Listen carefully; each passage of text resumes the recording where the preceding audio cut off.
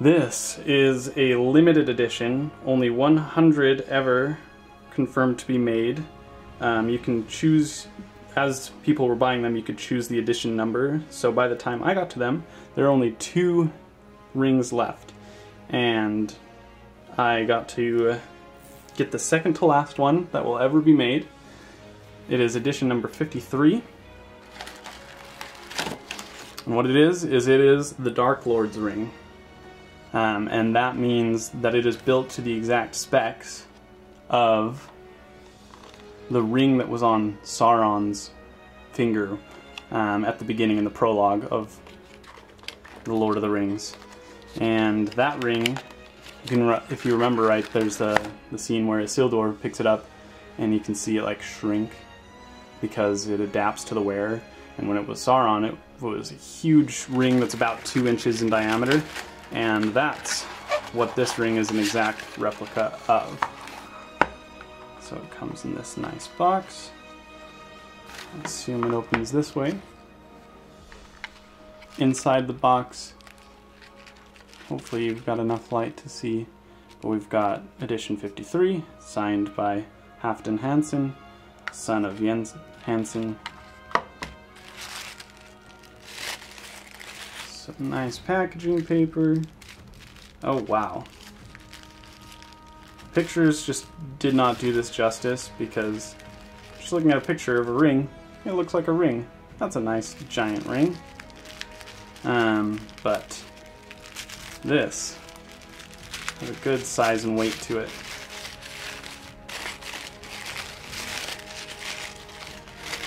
I'm glad to see that it was very well protected as well. Alright, wow. And there it is. Oh my gosh. This is, wow, my fingerprints are on it already. It's cool to the touch. Wow. Now, that right there is the One Ring.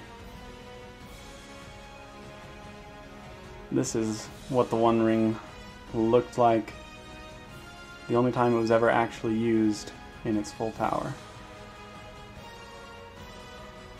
And anyway, when I saw that there were only 2 left, I knew I would regret it if I didn't pick one up. And this is obviously not something that I can wear daily. It's not even something I would put on a chain around my neck. It's just not quite for daily wear. This is a limited edition display piece that hopefully someday I'll have a really nice place for it in maybe a man cave or something in a future house. But wow, I love the gold color. So one thing, I know I mentioned with the other ring I was kind of upset that it had the interior markings. This ring does not have the Elvish script, so it doesn't bother me as much. Plus, it's limited edition and stamped with the edition number on here. We've got the 53, and then some of the unique information in there that identifies it as a limited edition. So I'm perfectly fine with that, because look at how gorgeous this is. It's got a nice display box, so this can be used. Give you a look at how that is. Just incredible. I'm ecstatic. I cannot believe how big this is. I guess I should take the current one. This, my current ring is size 10, which was the size that was actually on Elijah Wood's finger as Frodo when he would put it on. Though the size he wore around his neck was actually a size 11, and they would change it down. So we've got the size 10 ring here, US sizes, and then I don't even know what size this would be. Quite a big difference.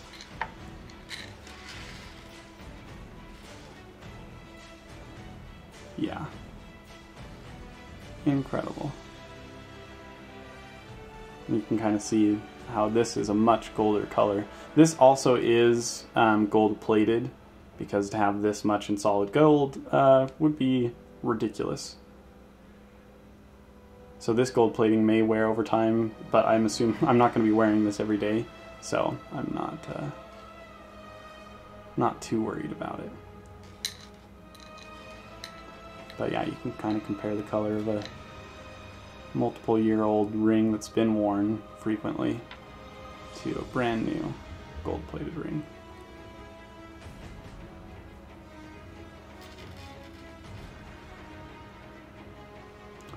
All right. I don't know if I'll get around to posting this before the very last edition of this has been sold, but if I do, and you're seeing this now, go check out Jens Hansen's website. You have one shot at this. Wow. Okay. Let me know if you have any questions, and I'll try to answer. Thanks.